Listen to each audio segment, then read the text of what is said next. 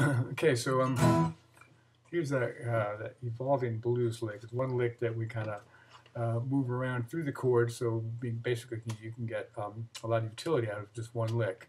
I'll just run through them real quick. There are four examples here. The first one is this one. I smear that first note. Works really well over the one chord. Wait, this is the key of A, so that'd be over the A. This is over the 4 chord, the D. Example 2. And example 3 is over the A chord in measure 5.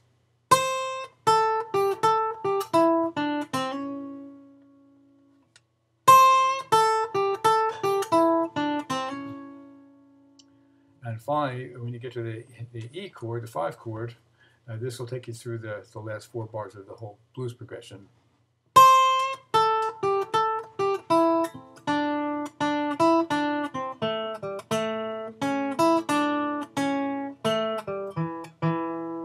So, and I'm going to let a little blues track go by, and you can see that most of these licks can be used, just one lick can be played over the entire blues progression. Just one second, sweetie. Okay, so here's that evolving blues lick. It's one lick that we kind of move around through the chord, so basically you can get a lot of utility out of just one lick. I'll just run through them real quick. There are four examples here. The first one is this one. I smear that first note. Works really well over the 1 chord. Wait, this is the key of A, so that'd be over the A. This is over the 4 chord, the D. Example 2. And example 3 is over the A chord in measure 5.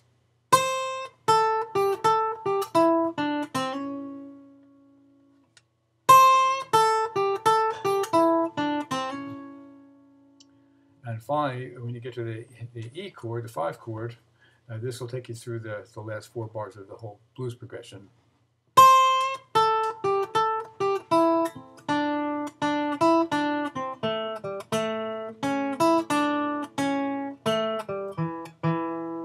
So, and I'm going to let a little blues track go by, and you can see that most of these licks can be used, just one lick can be played over the entire blues progression. Just one second, sweetie.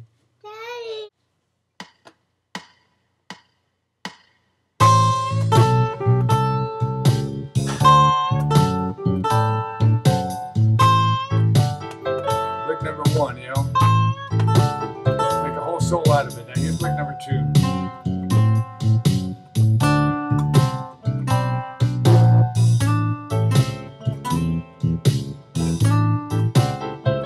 First lick.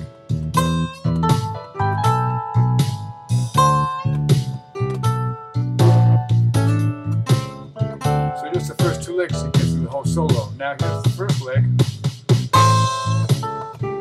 The second lick. Now the third lick.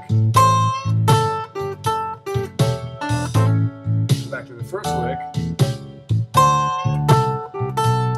Again. Third lick. Now to the fourth lick.